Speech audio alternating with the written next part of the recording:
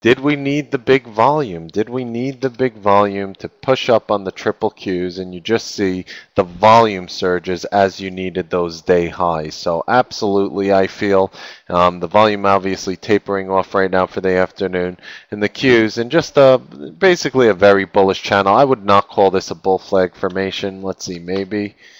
Do you confirm? Yeah, you confirm on the hourly. You definitely are in a bull flag formation right here. You could just basically see what's happening, just triangulating on the moment on the hourly. And we're trying to basically get a direction for the market. Right now, there's what I like to call a fray.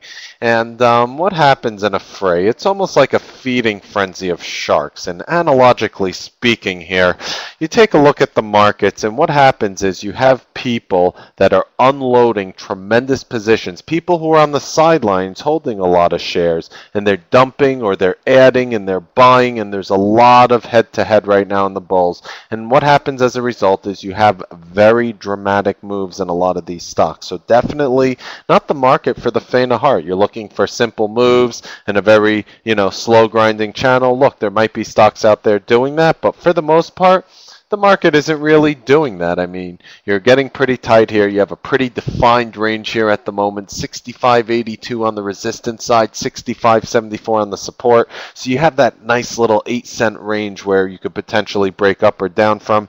Again, nothing too exciting for me. Honestly, I'm not a huge fan of August. September is when I start peeking my head in. October, 50-50, November 75-25, in December we're always ready to roll. So again, trading is going, we have good months and bad months, just historically speaking. Who knows? This summer could be different. It could be, March 2009, and you could just have a crazy summer. But historically speaking, ladies and gentlemen, this is definitely where the market slows off. September, October, November are test months where the volatility might start to rise, and then it really starts to peak December, January, February, March, April, and then of course slows down on May, June, July, and we're in August. So definitely a summer day right now, and you're just watching the market trying to, push through day highs right here. My idea here was Apple puts here this morning, and I took some of those, and basically the market wasn't able to hold up. Apple did put in, keep pushing up, and I did throw away my puts. So that was just basically the major thing I was watching. KCG, definitely something you want to keep on the radar. Take a look at this hourly chart. What does that tell you that's happening today? Any thoughts? I want to know if you guys think the same way. What are your thoughts when you see this hourly formation from today? Obviously starting right here with the 930 bar. What do you think of today's hourly candles? What are your thoughts?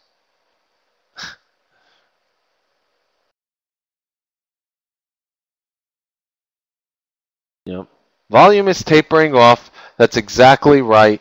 And not only is volume tapering off, saying that it's going to maybe be very mild and tepid action until you get that potential resolution, but you're also looking at a series of tails. You got a doji star right here, and you're putting in that very tight range. What that tells me in English is that the bulls nor bears can take control of the stock. In my opinion, for as many people who want to see this thing go down to $1, there's just as many people who want to see this thing go to $6 on a share basis. I'm not talking individual by individual, but the shares of volume that were pounding into each other basically got the stock nowhere, right? I mean, granted, it's a $3 stock. A 30-cent range on the stock is a 10% range. That's tremendous. And obviously, the stock definitely in the news. You have over at hourly resistance, potential breakout here, $3.35.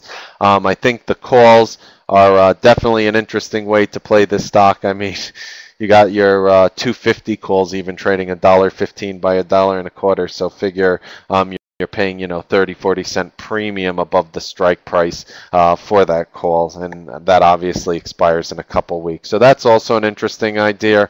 Other interesting ideas are playing versus hourly support. And you can see we held hourly support pretty well. 311 would probably be my key line in the sand. And I would look for potential blips under $3 if I am to re-enter. And, on a formation like this, expect some form of significant resolution. And why significant? It's just as easy as taking a look at the daily chart here, and you see that quick plummet down in the market. So just keep that in mind. You did have that pullback, a bear flag digestive pattern. Let me put it in English. You ready for this? Quote me on this, and I might be wrong and I might be right, but technically speaking, and you can quote me on this, if we break 432, whenever that may or may not be in KCG, if we break $4.32, I think we have a gap fill to 685. That would represent over 100% move from the stock at the current levels. And again, I wouldn't even be bullish on the stock. It would just be one of those things where you look for a potential digestive pattern.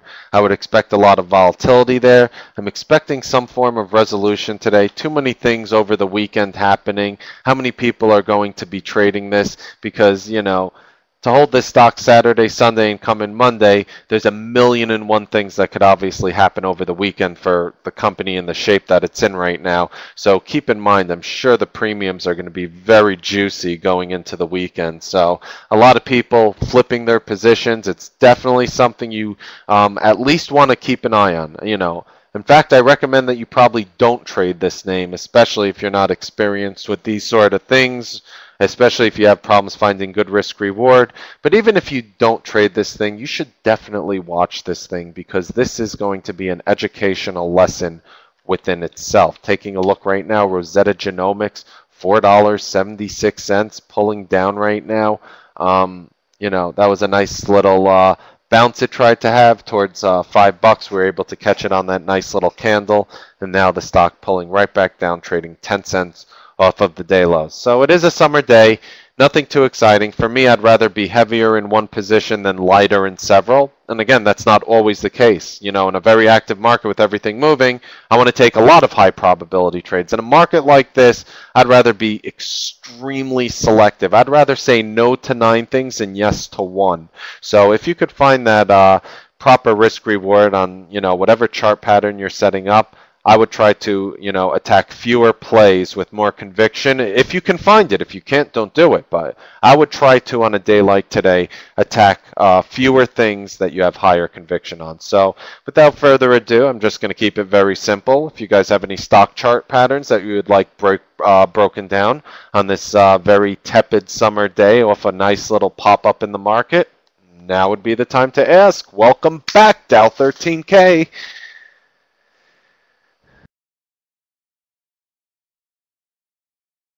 Captain Obvious. It's funny. It's a summer day, guys, Whatever. It's funny. I had this ex-girlfriend that I've dated for a few years, right? And the funniest thing about her was, she was always like sad. She was always like in a pessimist. She always looked at the glass half empty. So, just one of those types of girls. So I actually said, I actually called her. I feel bad. It was a terrible thing to say, but, I called her Admiral of the Sad Fleet. And for some reason, that always stuck around alongside with Captain Obvious, of course. So I don't know why I thought of that.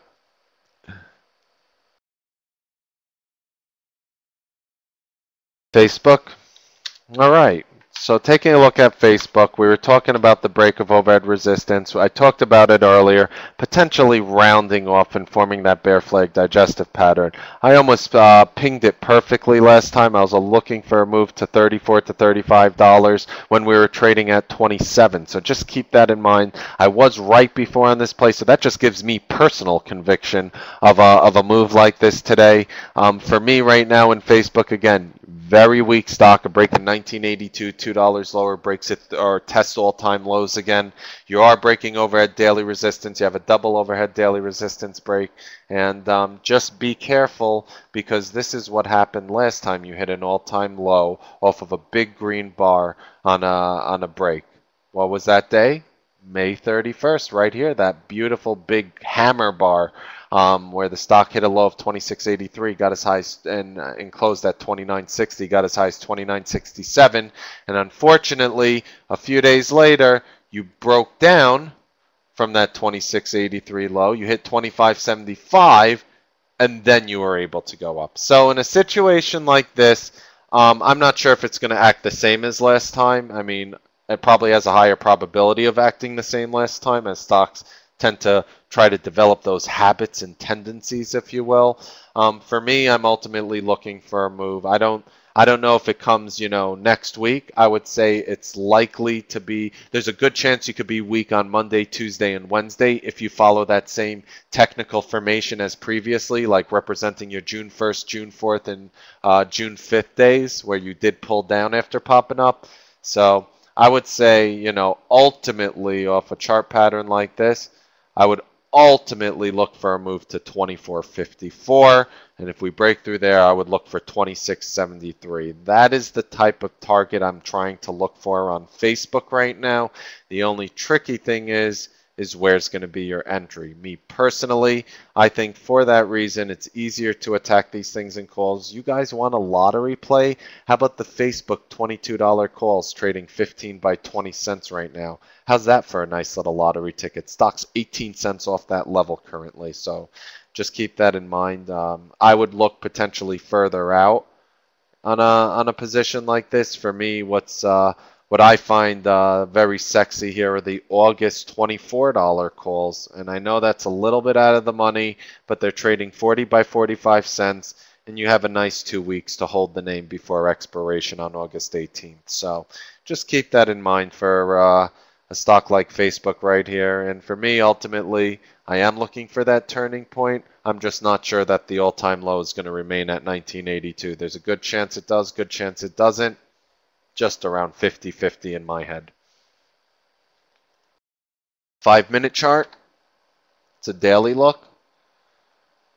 Beautiful 5-minute chart right now. Did ascending channel resistance break on this line? It did. Why? How do we know? There's your volume surge, so we know technically we drew this with conviction right now, and you had a bearish move right back into the bullish channel. Ascending channel support right here, 21.75. Great risk reward right here at these levels if you're looking for a potential retest of $22, and of course your risk reward would be a little better, and even I would like it more if you could buy it like in the 70s. So just keep that in mind. It's a nice little look here, and you're in a beautiful, well-defined ascending channel.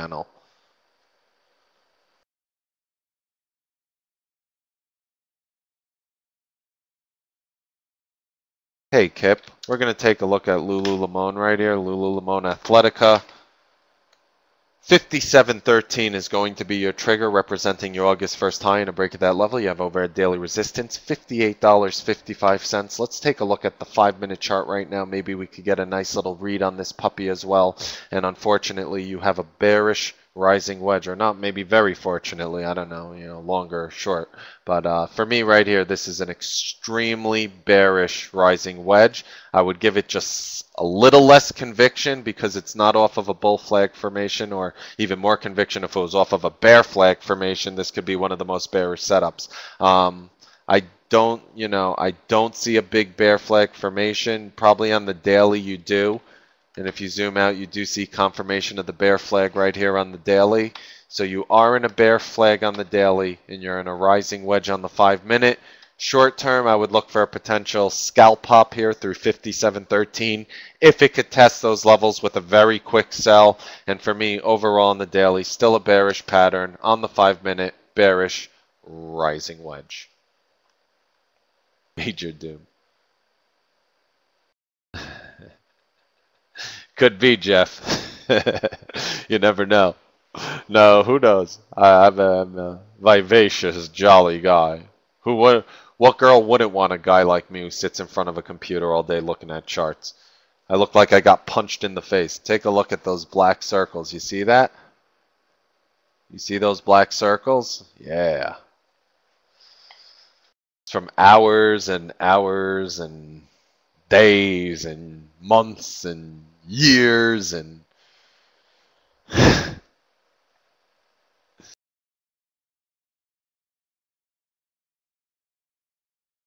Lexian moving again in Lulu Slipstream GIL. Is that sportswear brand? Yeah, Gildan Activewear. It's a nice little look there as a potential comp. Check out what this puppy is doing. Beautiful breakout here for the name right now. You're approaching $30.24 is going to be an A+ trigger, and Gary India Larry up 6.6%.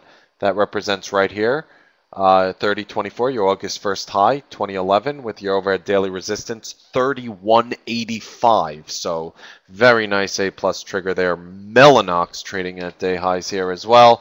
Definitely another name you want to keep an eye on.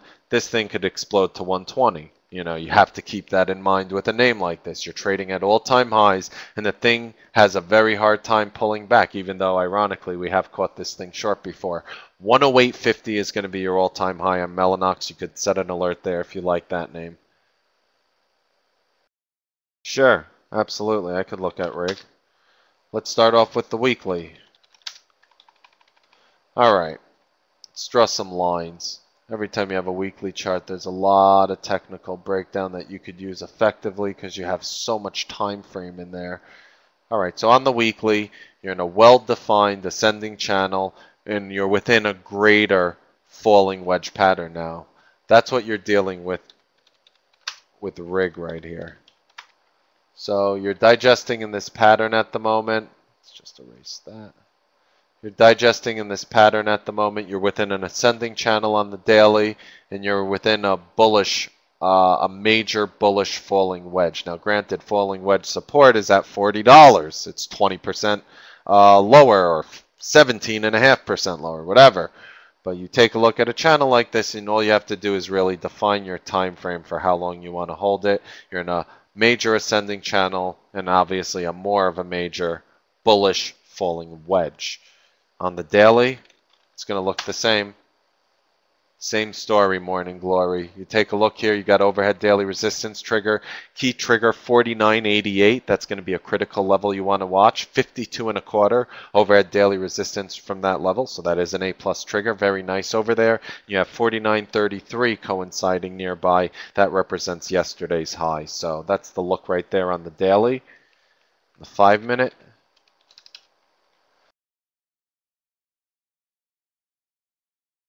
I'd give credence right here to this ascending channel. Off of the bull flag, this is your ascending channel right now. 5-minute ascending channel support, 48.71. 5-minute ascending channel resistance, 49.26. So hope those levels help. Just really define your time frame. You picked a lot of time frames. Some of the time frames, might be different than others. It depends how far out you're looking for. And if you are looking even very far out, for example, that doesn't mean you shouldn't still buy your stocks on support lines. Maybe you'll never get back to that support line. You never know. So because you never know in trading, the smartest thing logically to do is to always attack things on support lines or versus critical support levels that you draw or you see using any technical analysis, because ultimately the closer you buy to support, the tighter of a stop you can have versus the break of a major level. And same thing on shorting on the resistance end.